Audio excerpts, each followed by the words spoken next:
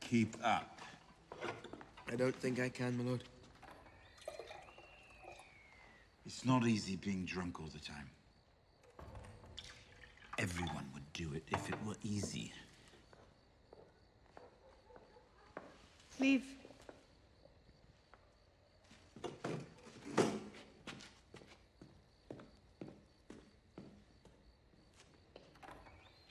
So, enjoying married life? An unhappy wife is a wine merchant's best friend. She doesn't deserve this. Deserve?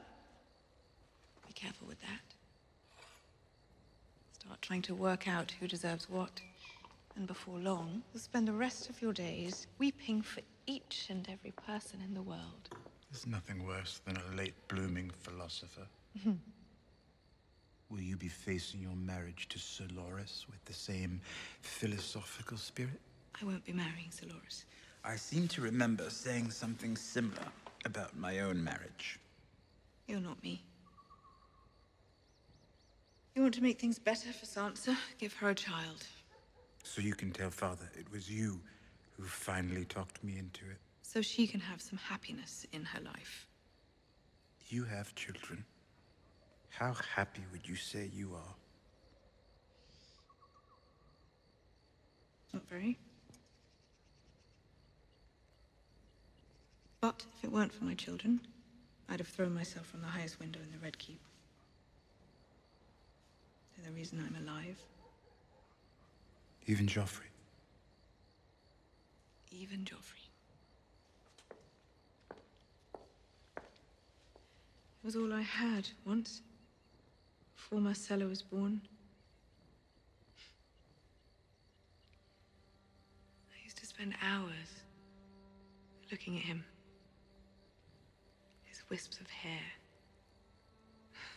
His tiny little hands and feet.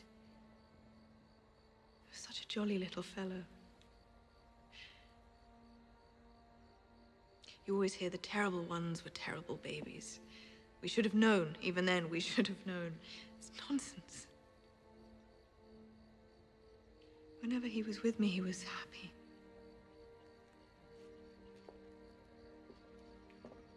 And no one can take that away from me, not even Joffrey. How it feels to have someone. Someone of your own.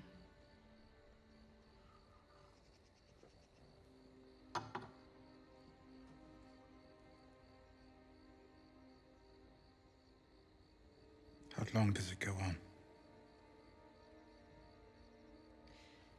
Until we've dealt with all our enemies.